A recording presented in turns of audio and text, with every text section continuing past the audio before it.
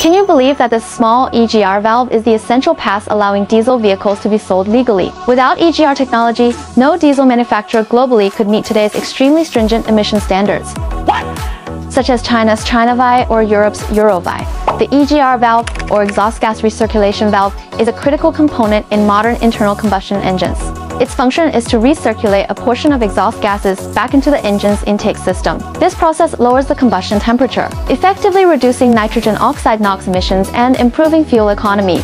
The technology originated in the 1950s-60s, pioneered by engineers at companies like General Motors. However, its widespread adoption was driven by the 1970s U.S. Clean Air Act and strict EPA regulations, which forced automakers to implement EGR to comply.